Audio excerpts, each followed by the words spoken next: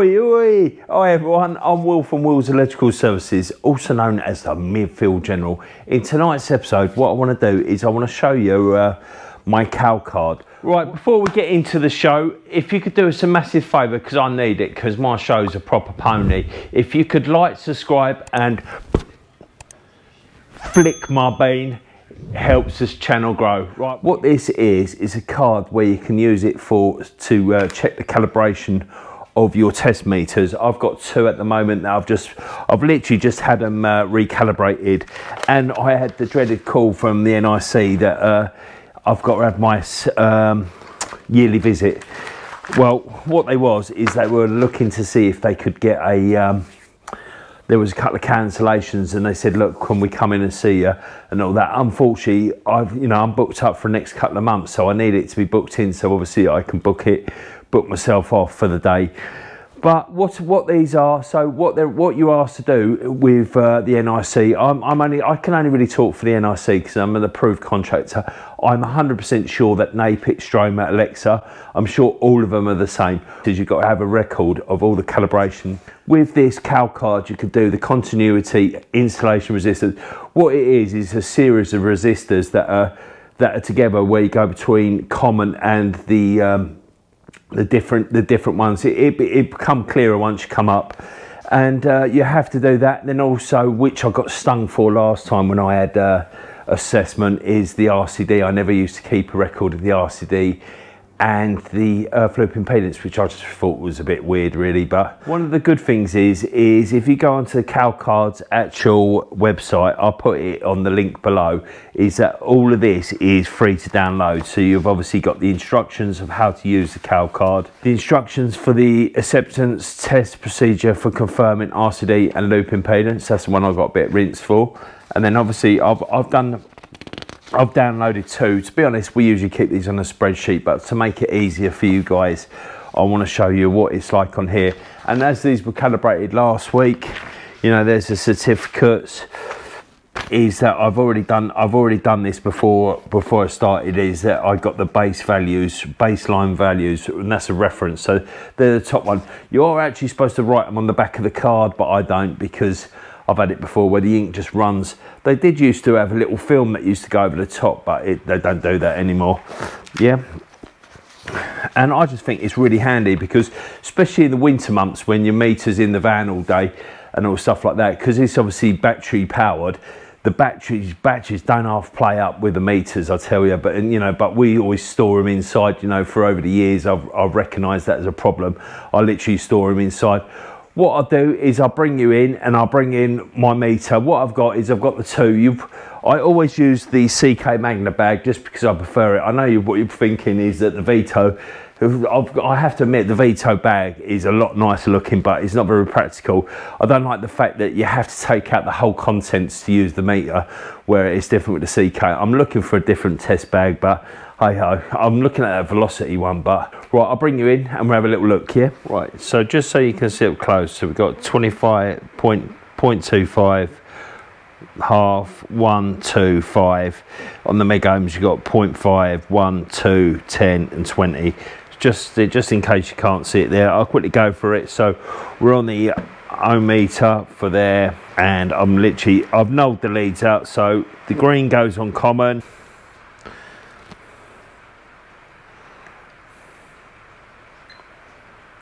So 0.27, 0.52, 101, 201, 2, 5, 6. I'll just quickly go through that again. So I'm getting 0.24. I'll write that down.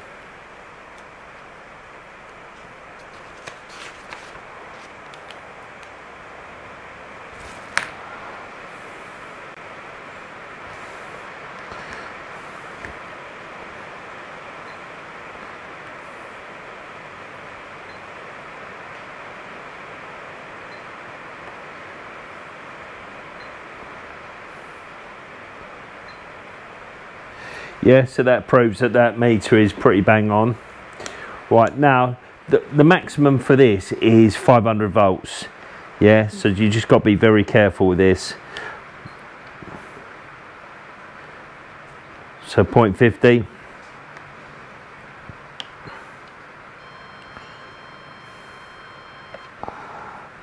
0.98.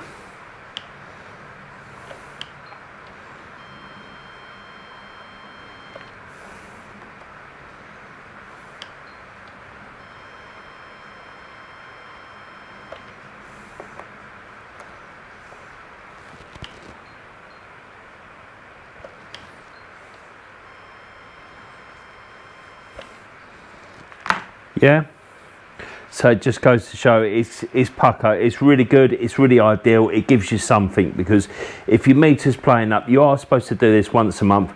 If your meter is playing up, then it's something to go to. What I'll do is I'll just move you over and we're going to go over and do the RCD and the loop impedance test.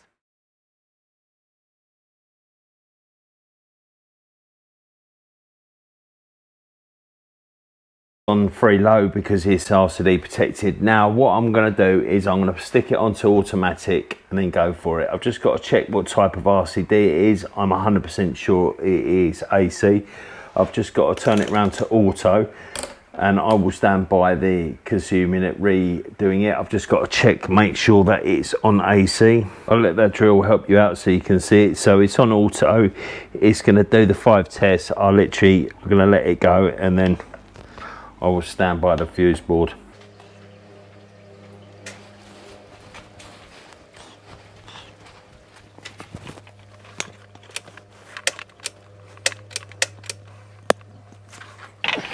So then all you do with this sheet is you find out which one it was. So half at zero was so 0.89 ohms. At 0 was 999. 1 was 11.6. Then 19.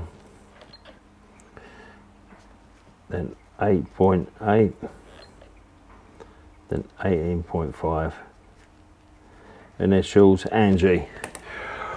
Right, yeah, another good thing is for this is when you're doing the continuity with the cal card, well, another good thing is when you're doing the it also tests the lead. So I would advise using the blue lead. Obviously mine are color coded green, red and blue, but I would advise using all of them. So just to check, make sure the leads are fine and all that, because they always go rotten. Right, before we go, I'd just like to show you that I noticed earlier when I was on the NIC website that they've actually changed the way that they log all their meterings and all that, and I'm going to actually give them a call tomorrow and see what the score is with this, because I've never seen this before. Test instrument accuracy record summary and all that, and it's slightly different. I'm going to call them up to see if the cal card's still relevant. I did see on their they must have had a falling out with Calcard, because they used to endorse these, because I have actually got quite a few here that have actually got the NIC written on them, so they can't really turn around and say that we're not allowed to use them when they used to endorse them. But yeah, the NIC do have their own one, but unfortunately their one is square, so you're never going to use that, because these always slit in. You know, the ID parts of your bag, I always put them in there, and the same as the Vita bag, that just goes in the front pocket at the front. Well, anyway, thanks for watching. I hope you got something out of it, and don't forget, if you're going to be anything, then be electric. Up the old blues.